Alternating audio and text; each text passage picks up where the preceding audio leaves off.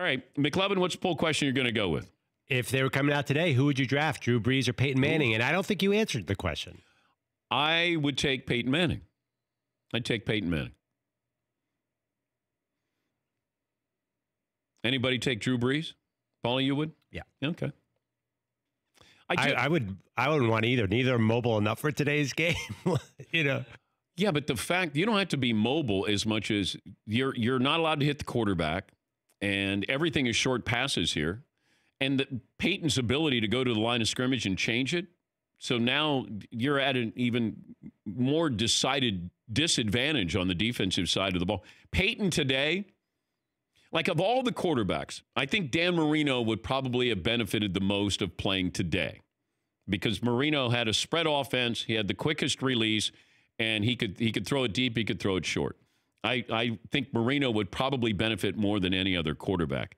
And I'm curious about that because Elway was mobile. I wonder if how he would have benefited. But of all the quarterbacks, it feels like Marino would probably be the one who would benefit the most.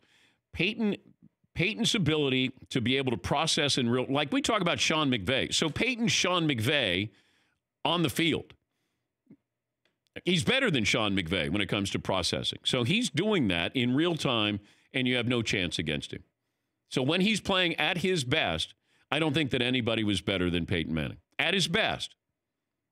At carving you up, deciding what he's going to do at the line of scrimmage. I think he was always a step ahead of everybody else. Yes, Eden.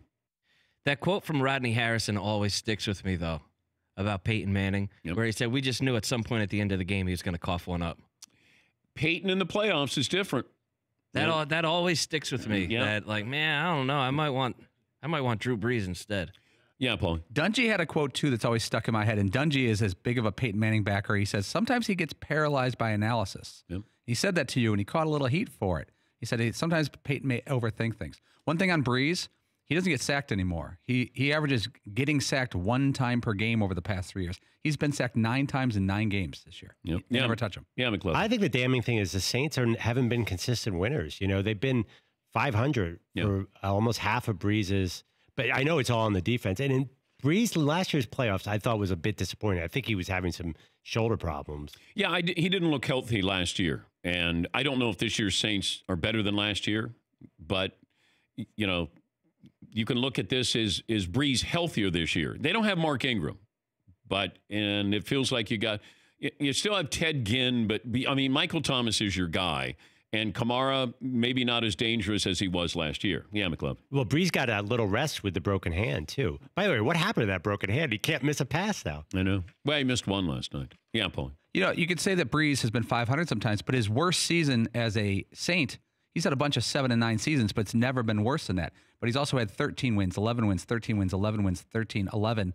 And that's a franchise that was known for doing nothing for a generation, and he's made them at least competitive every year. And I hate having the argument, but it almost feels like it's welcome today because Drew Brees is putting up these numbers. If he got an opportunity to play in another Super Bowl, obviously with what happened with the Rams, would we look at him differently? Peyton's got 2, but does he really just have 1 that he was, a really good quarterback or a great quarterback? But you got a 5-time MVP in Peyton Manning. So the argument is, who would you rather have? And I would still take Peyton Manning. I think Peyton Manning changed the game. 5 MVPs. He was first team All-Pro 7 times. He had 2 non-double-digit win seasons in his career. And granted, you like to say this all the time, McLevin. Yeah, but he was playing in the AFC South. He got to play indoors. I get all of those things. Drew Brees, all right, he's in the NFC South, and he's playing indoors. Peyton Manning changed football.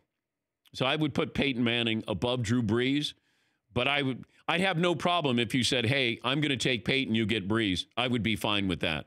I think it's that close, and I don't think there's a wrong answer.